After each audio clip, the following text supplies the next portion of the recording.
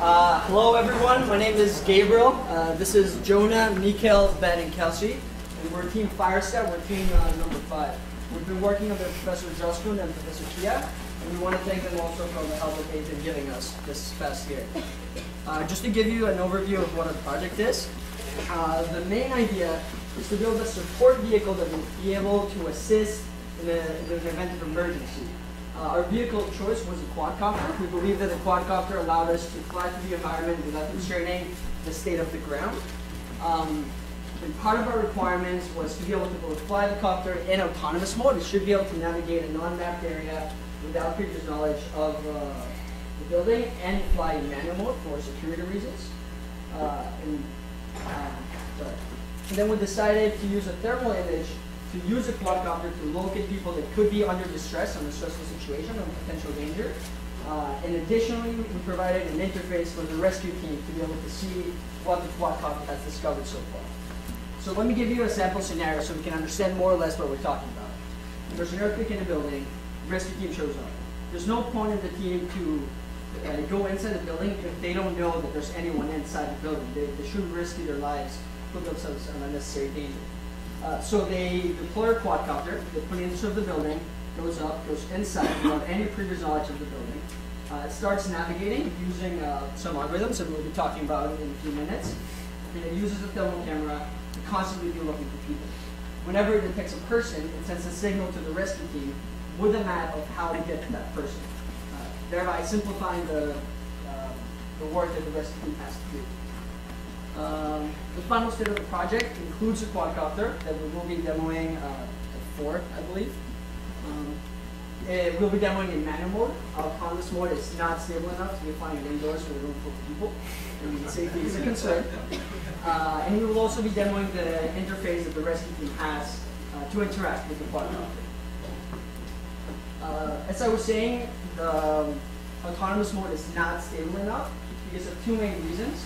One of them is the accuracy of our sensors and the refresh rate that our sensors have. Our feedback loops on the quadcopter are running at 50 Hz and our sensors are running at a maximum of 10 Hz. And that's not enough data to fly stably without potentially crashing into things. And we also had issues with the processors that we chose. The boards that we chose were really good at doing what they were doing, but as soon as we started communicating all 3 boards together, the communication started lagging, which became a pretty big issue. So just to go over what our project entails, the quadcopter, fully integrated with the system, the Tamara's 320, which is a thermal camera that was provided by DRS, an SF02 laser rangefinder, which is a high precision rangefinder. We use this to traverse down hallways to a little bit more accuracy than just knowing where the walls are next to us. An array of ultrasonic sensors that give us a mapping of where we're standing. The graphical user interface, and the development boards. We have 3 boards on the quadcopter. We have a Eagle Black, a Raspberry Pi, and an RD Pilot. Right, now I'm going to let Ben talk about the quadcopter design. Thank you, Gabe. So our quadcopter design was built out of carbon fiber, mostly with some aluminum and PLA plastic. The hardware, as Gabe mentioned before, we had a BeagleBone and an RD Pilot. The RD Pilot is a control board that has the onboard sensors, and what it allowed us to do was it did a lot of the controls for us. We chose an H-frame design because we had a ton of electronics to put all over the place, and so it provided a lot of room for us to put all these electronics on there. We also used 1100 kV motors with a 4-cell battery, and this allows, and the most efficient propellers for this setup was a 7-inch by 3-blade propeller. What this allowed us to do was to reduce the footprint of our copter so that we could fly through doorways much easier. In terms of safety, we added a foam protection barrier, which we also used to mount all the sensors, and this allowed and this protected people from getting hit with the propellers. And now I'd like to pass this on to Mikhail to talk about navigation. Thank you, Ben. So one of the requirements of our project is to be able to navigate a floor of a building autonomously with no prior knowledge of the floor plan. So the way we did this is with the navigation module, which took in sensor data and used that to create a local map of its surroundings. And from that map, it determined where it should go next to fully explore the floor. and it would basically follow this process until it has fully explored the entire area. The algorithm behind the mapping is basically a breadth first search that would find all location points that are haven't been explored yet, and then it used a depth first search to recursively go through and explore all those points, and it would basically do this iteratively until all points have been explored, and that means that basically the whole floor has been explored. And this also, the algorithm, the navigation module was also used to give the the rescue workers location data about how to find the survivors and the easiest way to reach them. So this is basically a quick demonstration of our simulation for the algorithm. And if you can see on the map there, the green line represents how the quadcopter would actually move through the floor plan to explore everything. And now I'll pass it off to Jonah, who's going to talk about image processing. All right, so one of the biggest jobs for our copter is to be able to find humans, and we use image processing for this. We use thermal camera provided by DRS, the Tamras 320, and our choice of algorithm was HOG, the histogram-oriented gradients. So the way this works is we give HOG a set of sample images. What it does is it extracts the features, and using these features, it passes these features into the SVM, and that classifies the images as positive or negative sets. And after all this is done, we can actually detect humans in real time. And over here, we have three images. The ones on the foreground is positive detection of humans in different positions. We see Gabe with the arms down and Gabe with the arms over his head. And the one underneath it is just a blank image, doesn't have anything in it, and it's not detecting anything. So, positive, negative. And now I should hand it off to Kelsey for our GUI. Shown on this slide and the next are some screenshots that we've provided to give you a visual of our graphical user interface for Fire Scout. Here you can see the primary status tab of the interface, which shows the data that's communicated back and forth with the quadcopter. In addition to this, you can see the logger, which keeps track of the data logs during each search mission of the copter.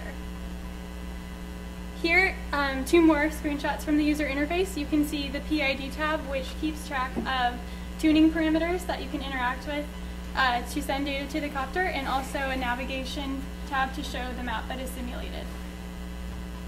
Also, another important part of the project are the sensors involved. We were lucky enough to be donated the SF02 laser rangefinder by Professor Pisano, which provides a directional accuracy of up to 40 meters. And in addition to this, we have an array of ultrasonic sensors to compensate for the remaining faces of the copter. Now we welcome you to enjoy our video.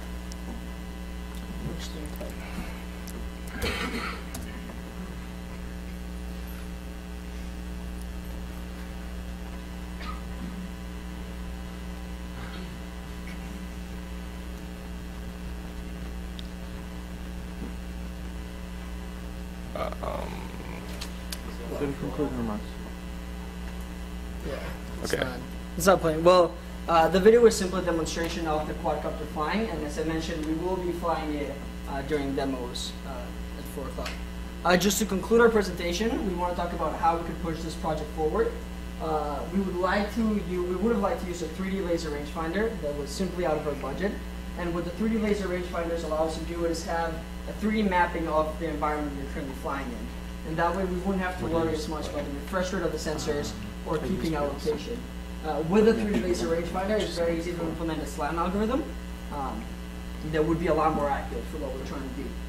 And additionally, we would like to move some of the processing off the board. Maybe send the images to the computer for the computer to analyze them and have that being done locally. That way we can remove a board from the quadcopter, reduce the quadcopter size, and run at a faster speed. We would also like to thank... We'd like to thank Professor Max Schweiger of the Mechanical Department for letting us use his lab for testing. And we'd also like to thank Ryan Lacey of EPIC for doing some of the machining for us. So we'd like to open the floor for any questions you might have.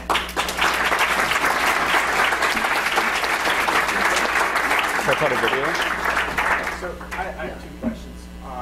Considering your name is Fire Scout, have you guys considered the thermal rating of a lot of the properties that are like the furnace Yeah. using? Originally, our goal was to fly in like a fire scenario and be like an assistance to the firemen.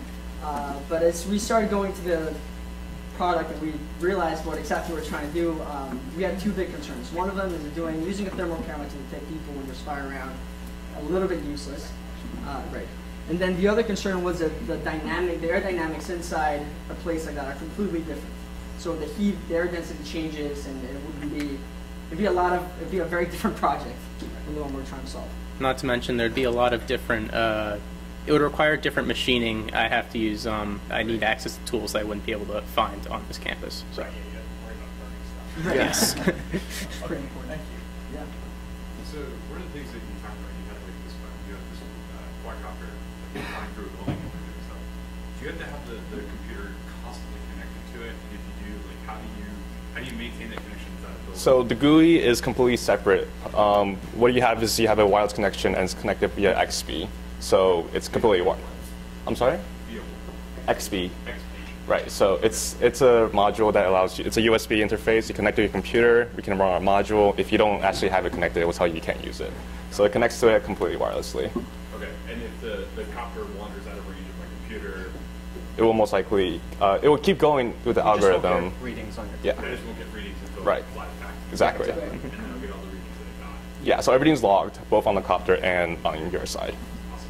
Also, really good job, by the way, actually pointing out and elaborating the customer scenario. That actually really helped me understand what you guys were trying to do. Thank you. So thank you. The SVM algorithm that you used for classification is as good as its training data. Yes So and what do you no. do for the training? Right, so we used a lot of different samples for the training data. We took pictures using the thermal camera of ourselves in very different positions. Sitting down, standing up, doing like weird figures. And we used for the negative samples, which I believe are a little bit more important, just pictures of hallways of different thermal sources that wouldn't be classified as negative. How large was this roughly? How Large? we had around 120 positives and more than 300 negatives. And did you actually run testing to get the right classification rates? You actually run it to see whether you get positives, Yeah, so we've got. misses, and so on. Right, so our algorithm is very good at detecting people. It's also sometimes good at misdetections, which was a problem. Sometimes it'll detect something when there wasn't something there. You didn't join our seekers and No, we did not get that far with the ECE detector. So power is a big concern with aerial vehicles. How do you kind of consider that, and how long will the vehicle stay in the air? We used a 5 amp hour battery, and we made it 4 cells to increase the. Originally, we had it at 3 cells, but doing a 4 cell battery drew less current through the motors. We don't have a precise calculation as to how long it'll last. At least 10 minutes, though. It really depends on how your throttle is moving and how active you are. Mhm. Hovering is a lot simpler than if you're just changing directions and moving around. But of course, as the copter got heavier and heavier, as we had components, the battery Yeah. increased, yeah. It's fine its way outside. As in, like, window is open? So yeah, I mean, your example for building was very useful. Yeah, what if it goes out a door that now it doesn't have walls? Right. I mean, the idea behind it is that if you get basically an area that all sides are open, you'll pretty much think that it's like a big room and has to explore everything. Our scenario kind of assumes that, you know, it's a kind of a closed area. So if that were to happen, it would start trying to explore the outside world and find its way around. I would like to add that if we had the 3D laser rangefinder, it would be very easy to see that we no longer have a ceiling above us or something. Yeah. And right now we're keeping track of the ceiling so that we don't crash into it, but we're not using it as part of our algorithm. Yeah. Thank you.